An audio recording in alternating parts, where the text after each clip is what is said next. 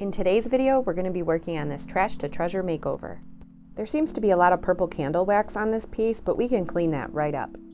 There's a few cosmetic issues with this, but the bones are pretty good.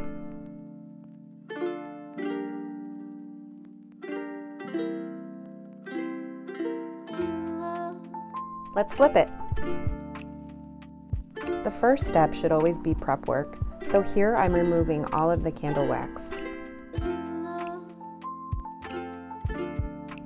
I quickly realized that I don't want to use my sanding paper for this too much because I think it's just a sheet of laminate over like particle board.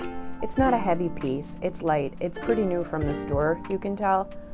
Someone just must have spilled candle wax on it and then thought it was garbage, but we know better. Here I'm using my Dixie Belle's White Lightning Cleaner.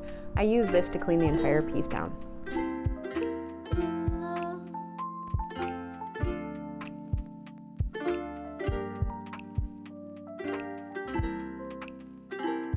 Now I go over the piece with water and a rag. I just want to make sure there's no cleaner residue left over.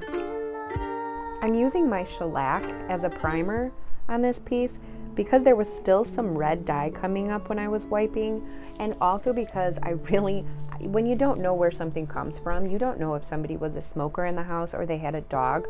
So just to cover any odors, I'm going to use that shellac.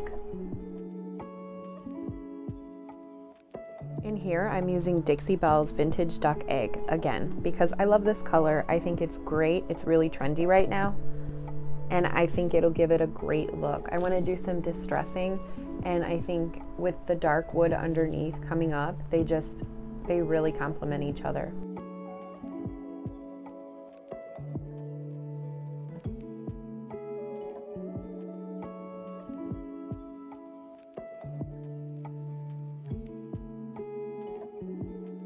Here, I did wait till the top was completely dry, and I'm only on my first coat. I wanted to make sure that I got the legs and covered the entire table.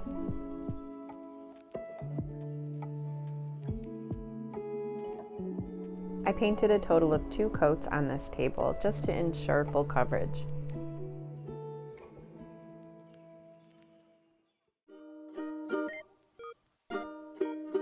I decided to go with wet distressing when I'm doing this piece.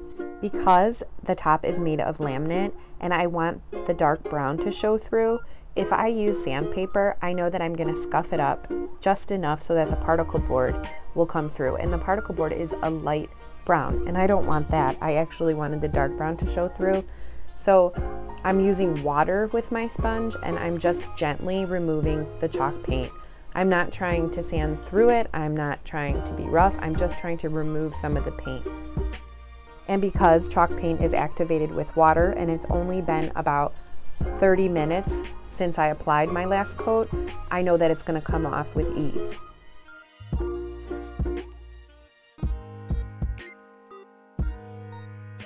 I have to say, distressing is a funny thing. Either you love it or you hate it. I've heard so many people say, why would you ruin a perfectly good piece, you know?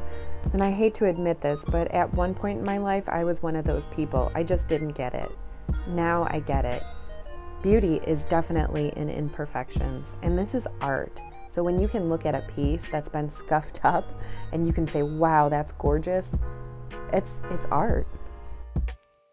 I want to add that when you're wet distressing, you should always have a dry rag in case you have some drips. You don't want to wet your whole piece after you've just painted it and then you have, it dries up and you have drip marks. So just keep your dry rag close to you.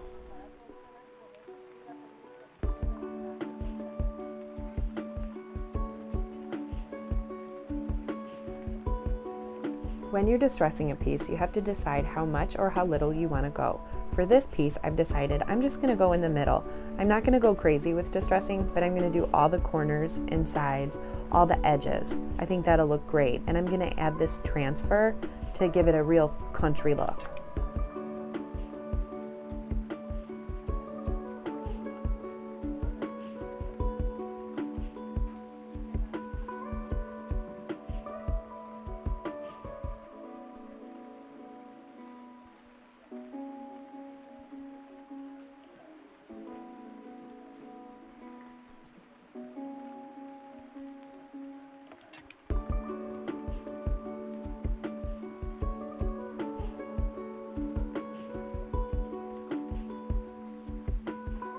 The beauty of the distressed look is I'm not really worried about my transfer going on perfectly.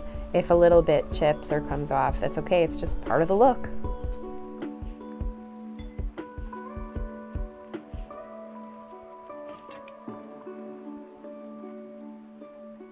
Now to seal the top, I'm using my triple thick polyurethane, and you never want to shake this because there'll be bubbles and it'll go on horribly.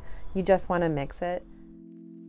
I always use a heavy duty sealer on the tops of tables or side tables, end tables, dressers. I always use them on the tops because most of the time people put stuff on there, or kids will start playing with their toys on there, so they get a lot of use out of them and we want to protect it.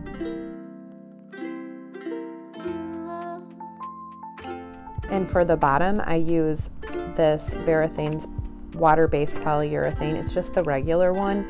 I love this one. It's way easier to use than the triple thick. As far as streaking goes, this one goes on really, really nice. And I did 2 coats of my sealer with the top and the base.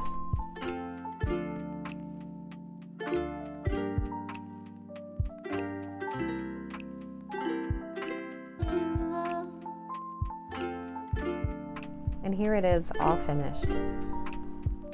I have to say, I think it was definitely worth saving from the trash.